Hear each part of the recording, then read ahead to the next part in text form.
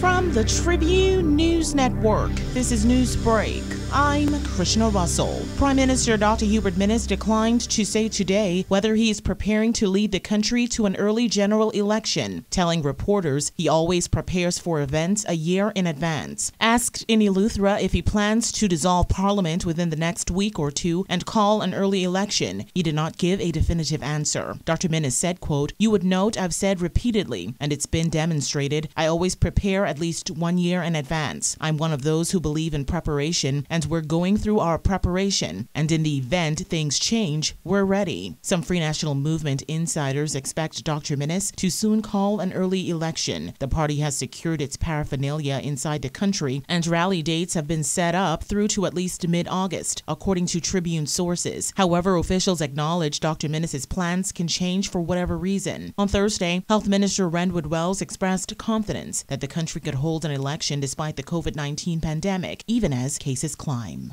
Faced with low Oxford-AstraZeneca vaccine supplies, the National COVID-19 Vaccine Consultative Committee has decided to offer only second-dose jabs in New Providence and Grand Bahama. According to Dr. Merceline Dal-Regis, committee chairwoman, the decision was made on Wednesday as officials seek to manage the available supply until a third installment of AstraZeneca vaccines arrive in the country. She said second-dose appointments are available until July 27th and coincide with the arrival of more vaccines scheduled to arrive on July 26th. In addition, she said the committee supports mixing vaccine brands AstraZeneca and Pfizer, according to research reviewed by the committee.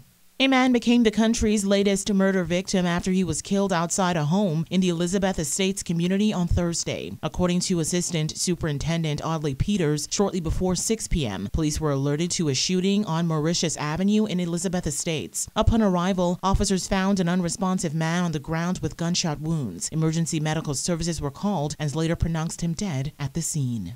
Former Tall Pines MP Leslie Miller has confirmed he will not run as an independent candidate in the upcoming general election, insisting this vote is far too important not to support the Progressive Liberal Party. Mr. Miller, who has for several weeks been seen campaigning with various PLP candidates, told the Tribune he has absolute faith in the opposition party and its ability to get the job done. Previously, he had threatened to run as an independent candidate if the party did not offer him a nomination for the impending general election. When they did not choose him and instead ratified former Pine Ridge MP Dr. Michael Darville as the party's Tall Pines candidate, many wondered whether Mr. Miller would live up to his threat. Asked what his next move was yesterday, Mr. Miller said, quote, "I am not running as an independent. I'm just helping out my colleagues."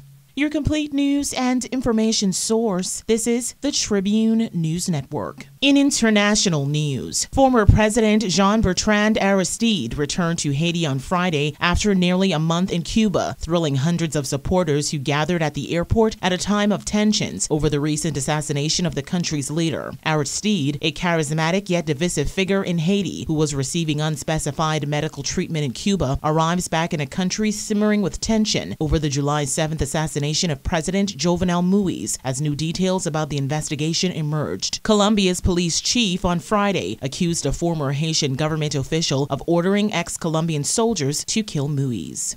The United Kingdom recorded more than 50,000 new coronavirus cases in one day Friday for the first time in 6 months, as the British government's top medical advisor warned that the number of people hospitalized with COVID-19 could hit quite scary levels within weeks. Government figures showed another 51,870 confirmed lab cases, the highest number since mid-January. Infections have surged in recent weeks, mainly among unvaccinated younger people, as a result of the far more contagious Delta variant and the easing of lockdown restrictions. The Tribune's AccuWeather update: a service saw of Bahamas Power and Light Company. A surface trough northeast of the area will enhance shower activity across the northwest Bahamas as it slowly migrates westwards. Meanwhile, surface ridging will dominate elsewhere through tonight. Boaters in the northwest Bahamas should remain vigilant due to the threat of possible waterspout activity. Beachgoers in the central and southeast Bahamas should exercise caution due to the slight risk of rip currents along eastern shorelines. For the northwest Bahamas, it'll be variably cloudy cloudy, warm, and humid, with widely scattered showers and the chance of isolated thunderstorms through tonight. Expect gusty winds and higher seas in or near heavy showers and thunderstorms. Winds east-northeast to east-southeast at 10 to 15 knots, falling light and variable at times. Seas 2 to 4 feet over the ocean. For the central and southeast Bahamas, it'll be partly sunny, hot, and a bit breezy, with light passing showers and the slight chance of isolated thunderstorms this afternoon, becoming fair to partly cloudy and warm, with a few isolated showers mainly in the southeast Bahamas tonight. Winds easterly at 15 knots. Seas 3 to 5 feet over the ocean. We'll have a daytime high temperature of 91 degrees and an overnight low temperature of 74. The sun will set this afternoon at 8 p.m. and will rise tomorrow morning at 6:31. That's Newsbreak. Details of the day's top stories in the Tribune newspaper, now on the streets, or stay up to date online at Tribune242.com.